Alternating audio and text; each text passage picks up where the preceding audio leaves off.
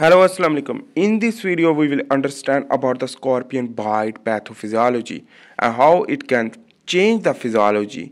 And let's begin to understand. Basically, we will concern with the deep concept how it can interact. So the scorpion is arthropod class insecta. It is insect basically contain venom in their tail. Some scorpion not dangerous but some is life-threatening species. And the hyperglycemia is the major sign and symptom which that will lead to change the physiology like hypertension and sometimes hypotension and a lot more things activation due to the adrenergic and cholinergic access.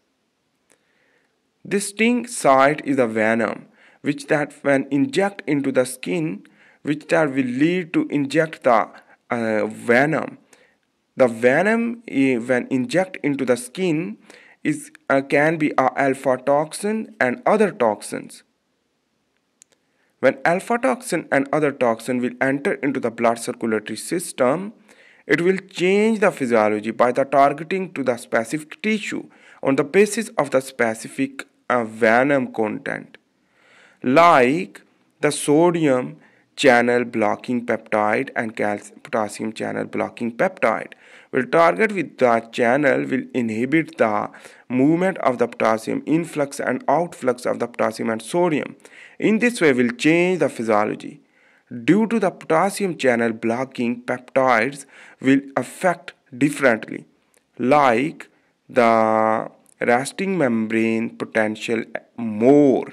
In this way, the more depolarization of the neuron will lead to abnormal polarization. Cell cycle progression as well as apoptosis decrease. The unlimited proliferation will lead to cause cancer and the angiogenesis. Angiogenesis will increase for both the sodium and potassium channel blocking. Invasion and migration of the cell as well as the intracellular calcium concentration will increase, will lead to exocytosis of the neurotransmitter to the coordination increase. While the extracellular pH will be decreased, it means more acidic, will lead to activation the extracellular matrix degradation enzyme. Let's understand about the physiology of the pancreas. So pancreas contains alpha cell and beta cell. Especially beta cell is responsible for the releasing of the insulin. So it will arise the calcium inside, will lead to exocytosis of the insulin, will enter into the blood circulatory system. It is known as the hyperinsulinemia. In this way, it will be targeted to the insulin receptor with a specific tissue, but the abnormal physiology of the cell will lead to insulin resistance. While also the insulin resistance will lead to rise the glucose level is known as hyperglycemia. So remember about that, and glucagon will also rise. When glucagon will rise, will lead to more glucose rise in the blood. But the insulin insensitivity will lead to cause hyperglycemia. The severe scorpion envenomation is the massive catecholamine release, glucagon release, glucocorticoid release, renin, angiotensin, aldosterone stimulation, system stimulation, and the hyperinsulinemia and insulin resistance, as I discussed before. Cytokines like tumor necrotic factor alpha, interleukin 1 beta, and interleukin 6 and 8 release.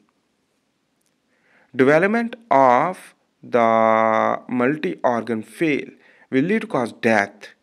So I hope you make sense about that. Let's understand about the scorpion envenomation due to the alpha toxin or other toxin with the activation of the sympathetic as well as parasympathetic activation due to the neurotransmitter release due to the calcium increase in the cytoplasm.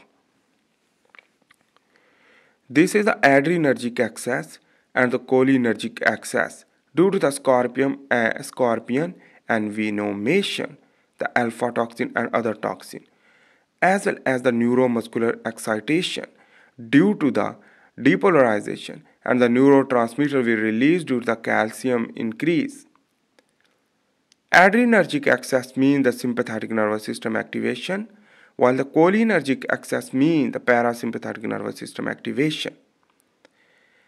Adrenergic excess will lead to sympathetic nervous system activation, cause tachycardia, hypertension, myocarditis, agitation, seizure, mydriasis. While for the parasympathetic nervous system activation, due to the cholinergic neurotransmitter excess, will lead to cause bradycardia, vasodilation, vomiting, diaphoresis, lacrimation, and meiosis, as well as bronchospasm and bronchial secretion. Remember about that. The secretion and the lacrimation is due to the parasympathetic nervous system activation, the rest and digest. So the dizziness. Neuromuscular excitation will lead to oculomotor abnormality, visual disturbances, muscular spasm, paralysis, and coordination will lead to cause seizure. But remember about that. Basically, the sympathetic nervous system and parasympathetic nervous system collapse together and not working properly will lead to cause many complications. Like for the cardiovascular effect and the pulmonary edema, the cardiovascular effect will lead to arrhythmias and T wave changes in the ECG when we will put in the ICU. Myocardial depression and the hypotension as well as shock. While a multi-organ fail and death as well as coma. While on the other hand, the pulmonary edema due to the myocarditis. Myocarditis means the thickness of the myocytes of the myocardial muscles and the respiratory failure and cause death. Let's understand again the severe scorpion envenomation will lead to inhibit the sodium and potassium channel, will lead to increase the calcium concentration inside of the cell intracellular, will lead to cause hyperglycemia due to the releasing of the more insulin and the glucose also. And in this is the bronchial secretion, the bronchospasm, and the uncoordinated neuromuscular activity will lead to cause death.